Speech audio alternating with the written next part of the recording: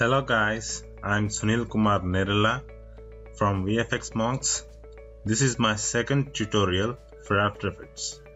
In my previous tutorial, I had explained about layers in After Effects, how to create a new project and how to create a new composition and all. And today I'm going to teach you about layer properties in After Effects. From my previous tutorial, my friends told to mention the shortcuts for the things I do in After Effects. So, when I work with the project, you can find shortcuts at bottom left corner of every tutorial. So, let's start with the tutorial. Basically, After Effects contains layers like solid layer, text layer, adjustment layer and all, as explained in my previous tutorial.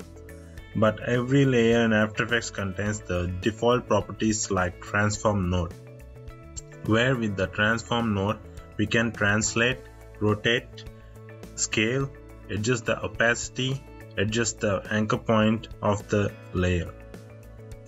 We can also add some effects from the effects and presets to the layer we want and adjust the properties of that effect. And the special thing is that we can animate the property of the layer. So let's start with the creating a new composition, as new project had already started like this. For creating a new project, you have to click the Ctrl plus Alt plus N. It will create project, and to create composition, click Ctrl plus N. That will give the composition settings. Name it as you wish. I'm creating animation, so I named it as animation, and preset as you wish. I'm using this HDTV 1080p 29.97 frame per second, and duration you can set it to anything. I'm giving 6 seconds. And the background color is black. We can use it or not. So now let's create a new solid. For creating solid, we can go by here and click on solid, or we can just click the Ctrl plus Y on the keyboard, and the solid settings will be on the window. And name it as you wish. And like I'm creating a new solid, and the color may be anything. I'm using some for default usage. Now this is the solid layer. We can find the transform node, like properties of the layer we can get from here, this arrow. If we click on that arrow, we can get the transform node here. And to see what are the properties of the transform node, click again on the arrow of the transform node, and we can get these: anchor point, position, scale, rotation and opacity. With these we can adjust the layer from this window. Let's start with the anchor point. Anchor point is nothing but changing the this point, like it's the center point of the layer, where we can adjust that by using this. See, the layer is moving. It's not just like moving the layer, it is changing the anchor point of that layer. So by defaultly the anchor point will be set at the center of the layer. We can also use this anchor point by just pressing the A key on the keyboard, letter A, and we can get that anchor point, or we can go like here and transform node and anchor point. We can change it. I will tell you how this anchor point is used in the properties. Now going to position. Now the position will be transformed. Like you saw that when we use this anchor point, the anchor point is not moving, the layer is only moving from left to right. But while using the position, the anchor point also moving with the layer. So for position, we can use the P letter on the keyboard for positioning. And now the scale, by using the scale property, we can scale the layer as we wish. For that, the shortcut for the scale property is S. Now we can use the S and adjust here. We can adjust from negative to positive for the scale. Now the rotation, it rotates the layer in clockwise and anti-clockwise directions. Here the degrees will be maximum of the 360. When it is 360, then this 0 will be 1 and the another thing is zeros, like it is full complete rotation from what it is done. For rotation, it is R for rotating. And finally, the opacity is just adjusting the transparency of the layer.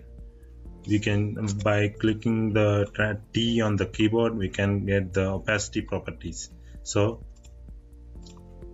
by clicking A, anchor point, P positioning, S for scale, R for rotation, and T for opacity. So now I like to animate this layer by using these properties. So let's creating a position animation. Here, this little stopwatch icon, by pressing it, we can get the, you can see, we can get this small keyframe which can be adjusted to animate the layer. Now I created this little icon from 960 and 540 positions of the layer.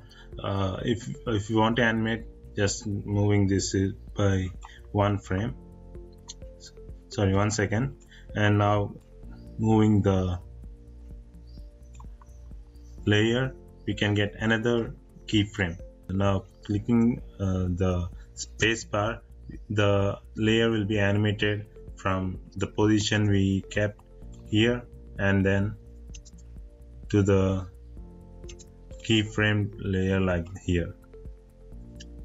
We can also get that. Now again, coming to the anchor point, the scaling and rotation will be depends on the anchor point, where like if we change the anchor point somewhere like here, then the rotation will be based on the anchor point. See, here the anchor point is still, and the rotation depends on this anchor point, where the rotation will be occurred from the center of the anchor point to the end of the each end of the layer. And also same to the scaling.